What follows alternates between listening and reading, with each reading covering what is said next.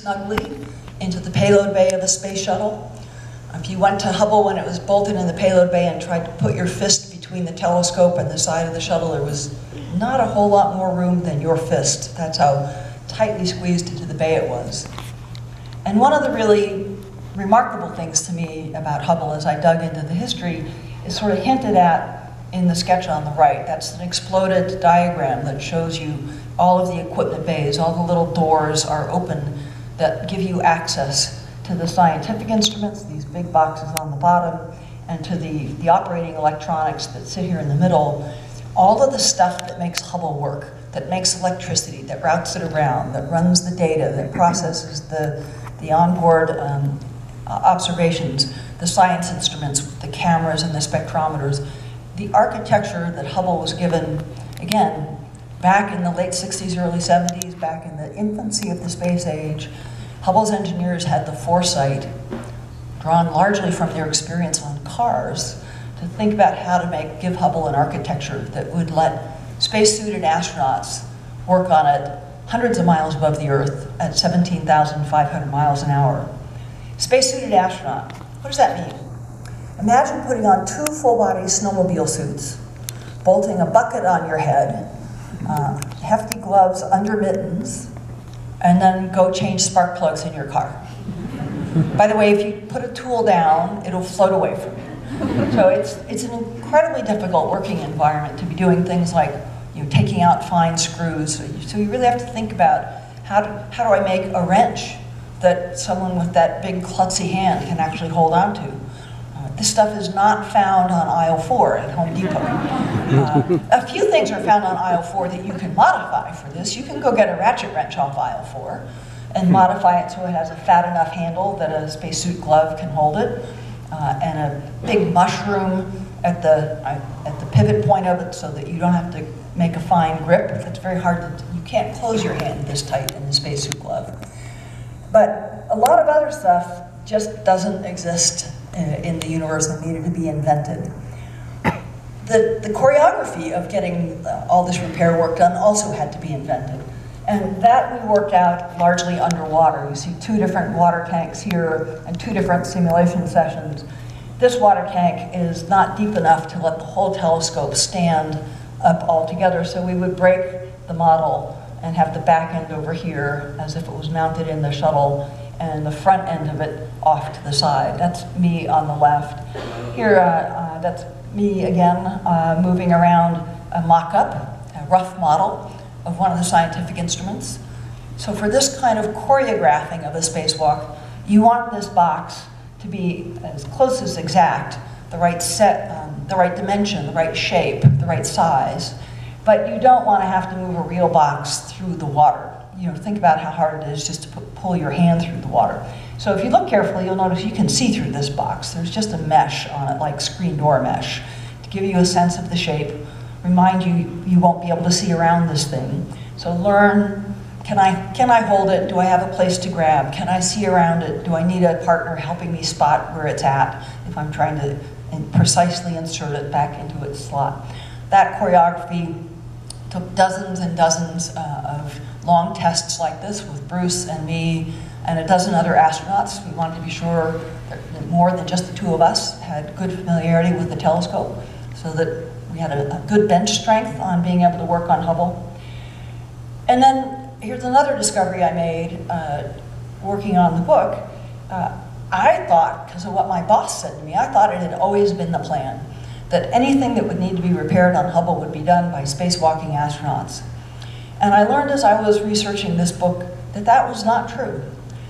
The original idea was these big boxes, the big scientific instruments and the batteries, a short list of things that were, you knew you wanted to keep abreast of technology or you knew they would tend to fail earlier. That short list of things was designed for spacewalking astronauts to work on.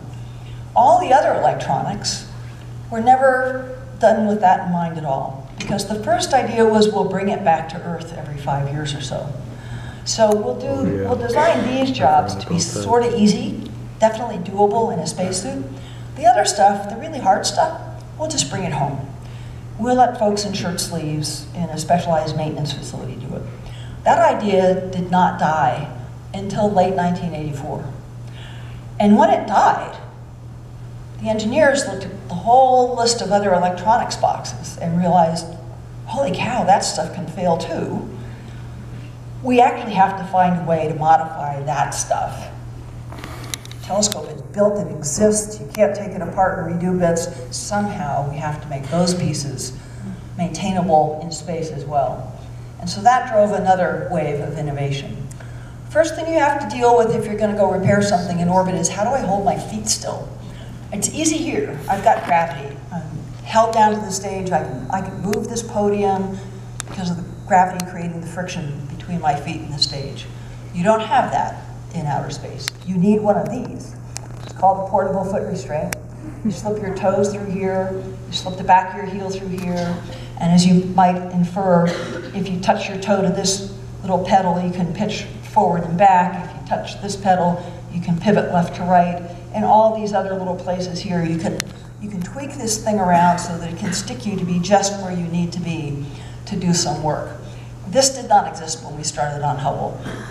We had to create it through some of that iterative choreography in the water tank, and then clever engineers figuring out what happens inside this gizmo here that makes it possible for this little pedal to tilt and pivot the foot restraint.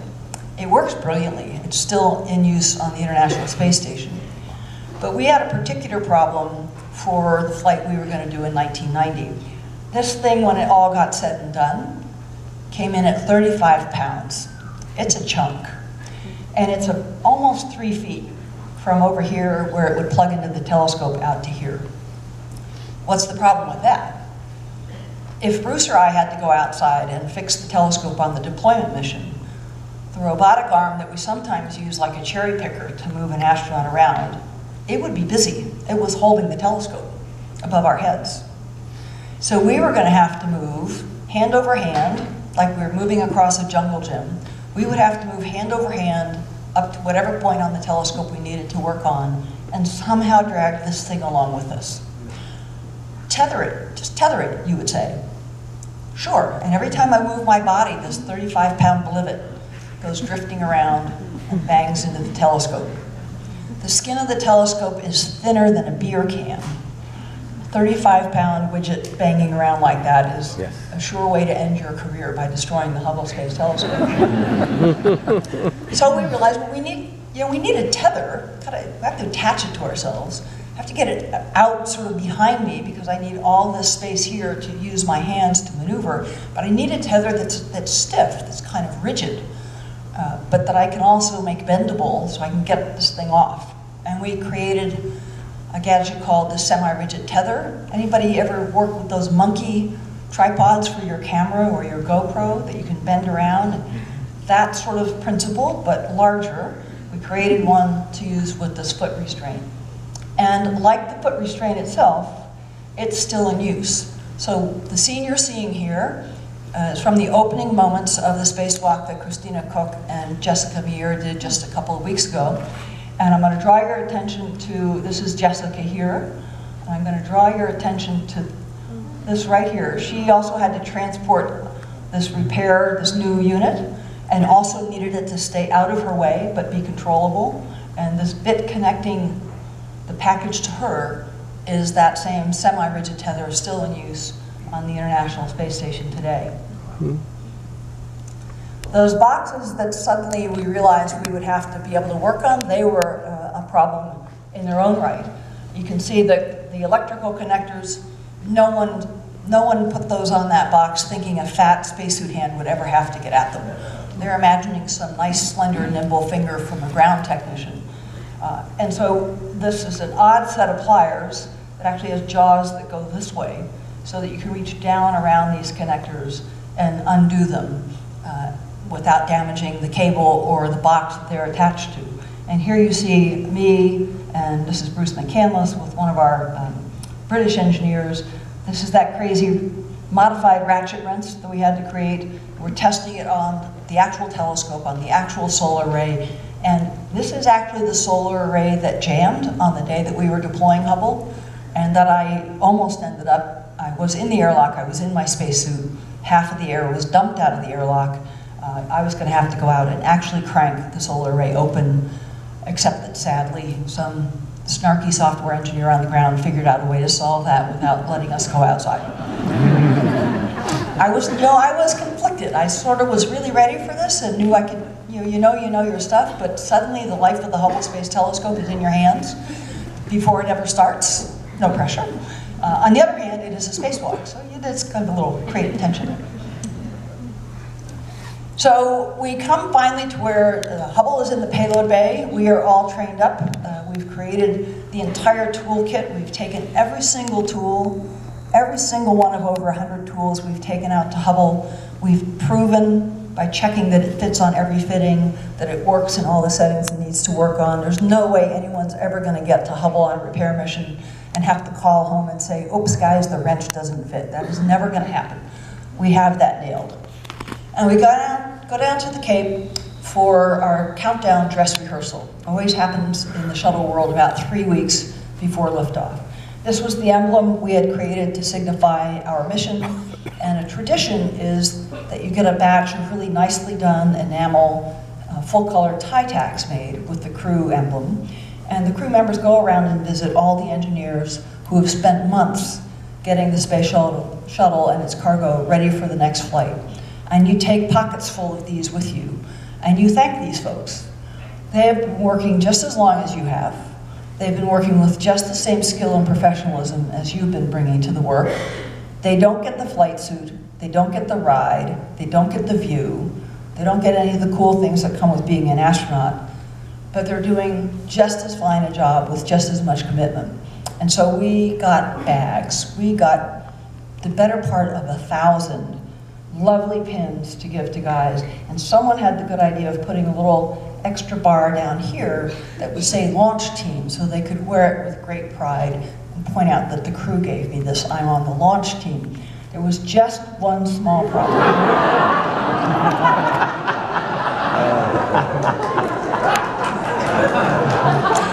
These are now the most coveted collector items at the Kennedy Space Center. They attempted a recall. You guys give those back. Not a chance.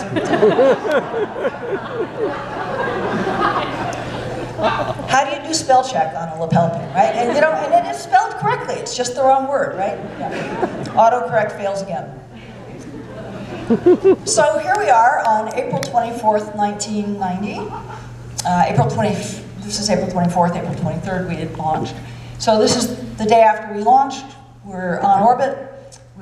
Steve Hawley, and with Charlie Bolden's help, has lifted Hubble up out of the payload bay, held it over our heads while the team on the ground commanded these antennas to unfold and these solar arrays to unfurl. This is the one I almost had to go crank out. And look at this little gap right here. A really cool picture, right? Let me remind you what's happening here. All this stuff down here, and this little soda straw that comes up like that, that's a 200,000-pound, multi-billion-dollar craft called a space shuttle, and is currently doing 17,500 miles an hour. And this thing here is a 55,000-pound, multi-billion-dollar telescope, and it is doing 17,500 miles an hour. So you have two multi-billion-dollar spacecraft at this moment flying 10 inches apart in very, very close formation.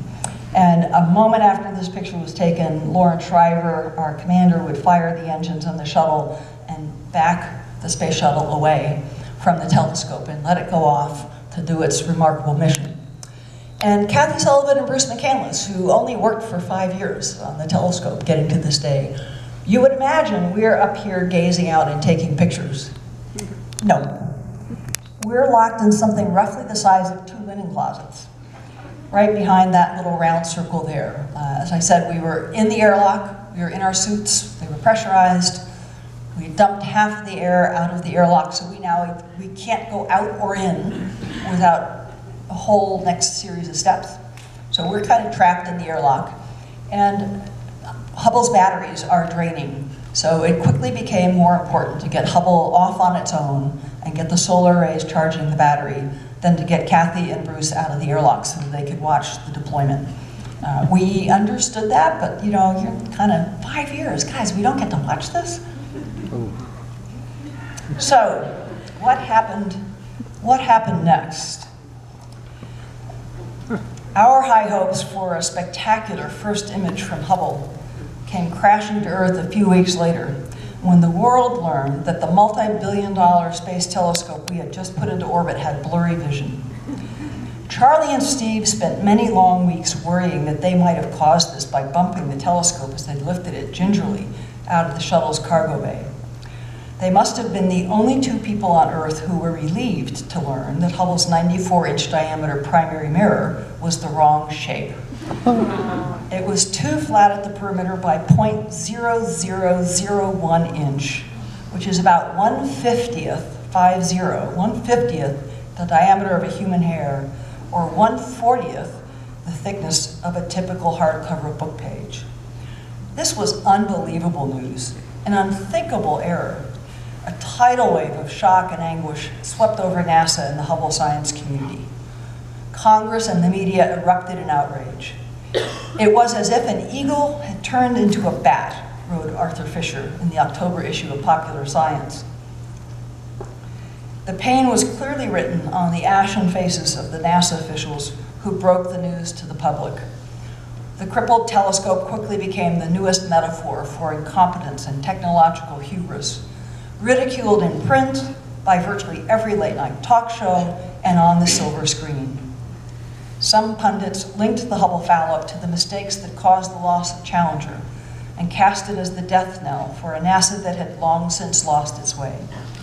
Congress followed hot on the heels of the comedians and pundits, convening public hearings at which they grilled senior NASA leaders mercilessly.